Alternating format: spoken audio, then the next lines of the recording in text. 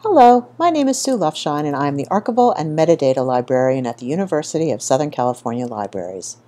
Welcome to the fifth video in the Society of American Archivists instructional video series on describing archives, a content standard.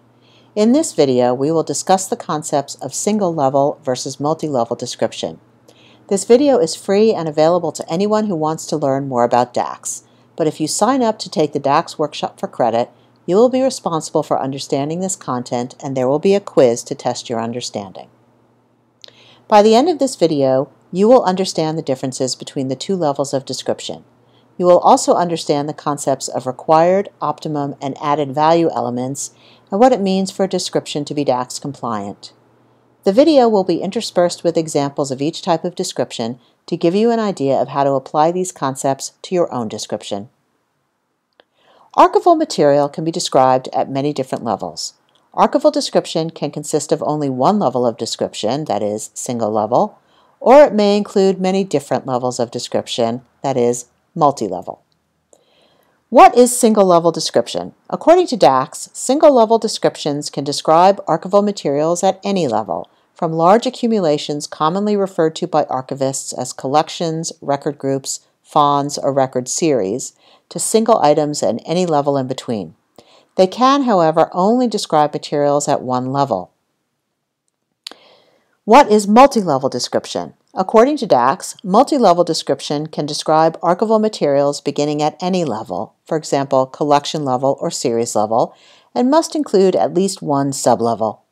Typical multi-level descriptions begin with large accumulations commonly referred to by archivists as collections, record groups, fonds, or record series.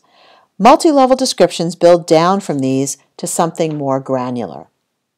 ISAD-G, the international standard for archival description upon which DACS was built, envisions a descriptive framework that recognizes four levels: fonds, series, file, and item. But DACS does not prescribe that an archivist follow this descriptive arrangement. DACS elements can be used to describe materials arranged according to this or any other scheme of articulating levels of arrangement. The most common for archivists is collection, series, folder, item. In other words, single-level description is flat, and multi-level description is hierarchical. DACS does not attempt to define the proper level of description for any set of archival materials.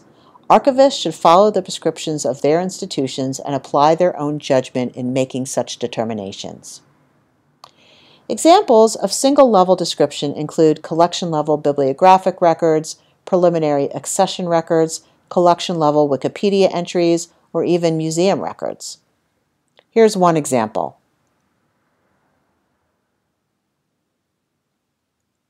And another.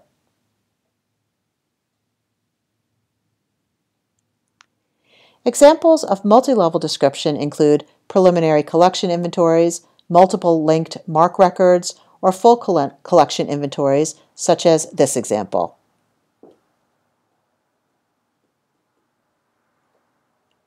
For both single and multi-level archival description, DACS prescribes required, optimum, and added value elements. Required elements together make up the minimum amount of information necessary for a description to be DACS compliant. Optimum elements are recommended when appropriate. Added value elements may be of greater or lesser use, or sometimes inapplicable, depending on the particular descriptive work being done. Decisions about whether to use DACS elements that go beyond the required set when describing a set of archival materials should be made based on a careful consideration of what resources are available to do archival description and what individuals who are interested in accessing the materials may desire from the archival description. In Video 7, we will dive into each of the required, optimum, and added value DACS Part 1 elements. In conclusion, archival material can be described at many different levels. DACS prescribes required, optimum, and added value elements for both single and multi-level description. Archival description, either single or multi-level, must contain at least the required elements to be considered DACS compliant. Thanks for listening, and be sure to check out the rest of the videos in the Society of American Archivists series on DACS to become an Archival Description Pro.